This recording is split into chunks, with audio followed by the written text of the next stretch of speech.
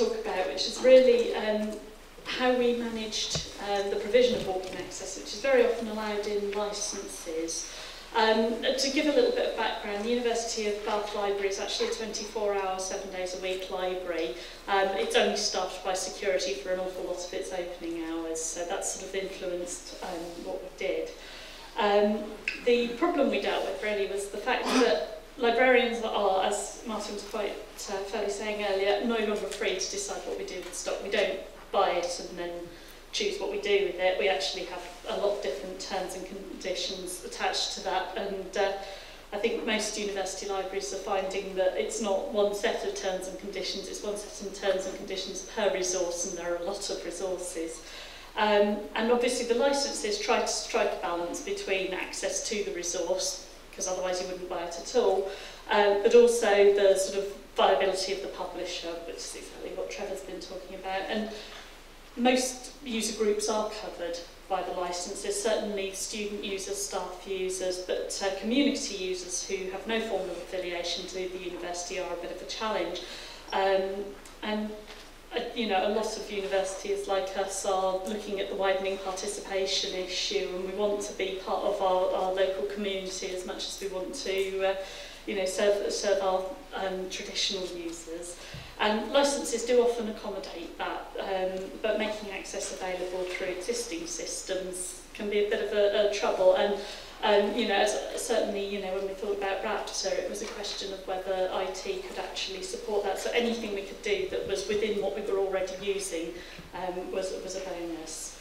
The licences themselves have a range of restrictions, and that might be on to the library building itself, or that we need to register users, or that we need to supervise users. And obviously being 24/7, supervision of users wasn't an option, and the kinds of uses we get didn't promote user registration. And as the library is gradually moving to a more online only, particularly our journal content, we wanted to be able to provide the same kinds of access we were able to provide when we had the same content, but in a book. Sconnell access users and school users were beginning to become quite demanding of our resources, because what we had left on the shelves in print was not really enough to meet the broad needs. The collection was actually quite split, and it was moving increasingly online. Certainly for us, the school groups that we work with, who are working on the extended project and the International Baccalaureate qualification, they very often are students of the future, and we want to make sure they get a good experience, but their topics that they can be working on could be literally anything. And very often we have the resources to meet those needs, so what we wanted to do was make those accessible. And what we needed to do was identify what we could access, because some licences permitted it, some didn't. And make them available within our existing systems and make sure we met the terms of the licences. We worked on identifying licence terms using a wiki data bank, which was something that I developed as a response to the amount of information that we'd gathered in relation to the e-resources. You know, a lot of places have gone with electronic resource management systems, but for us, we actually didn't have any kind of collection of that information. It was all in box files and on someone's shelves, or in their emails, or in their head. And what we really wanted to do was get that information out. We decided to use our wiki intranet just because it was there and it was already used and everybody could access it.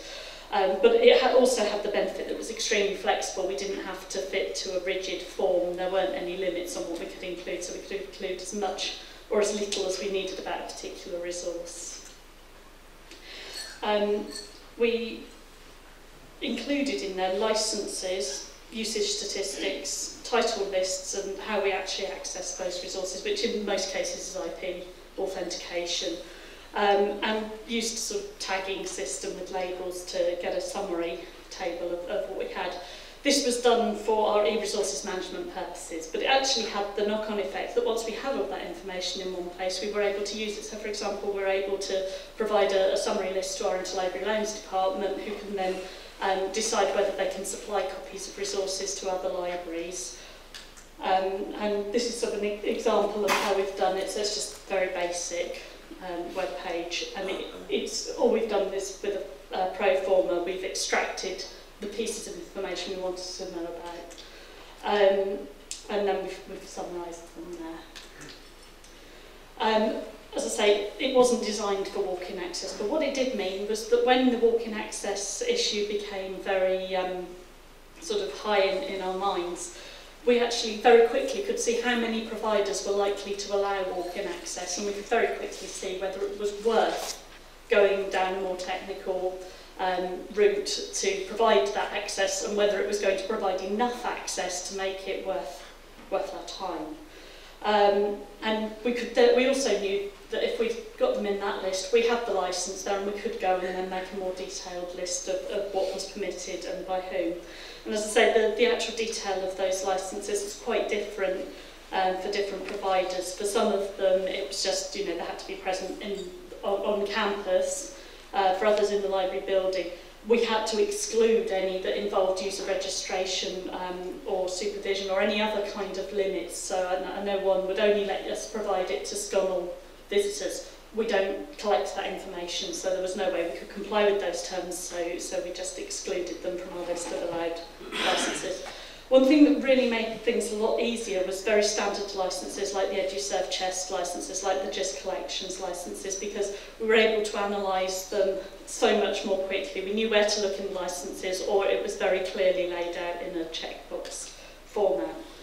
And using the wiki to sort of do that was actually very, very successful, and it's improved a lot of our information control. We're actually in a lot more control of our licences now, just because we can see what we're supposed to be doing, and nobody's having to guess whether something is or is not permitted.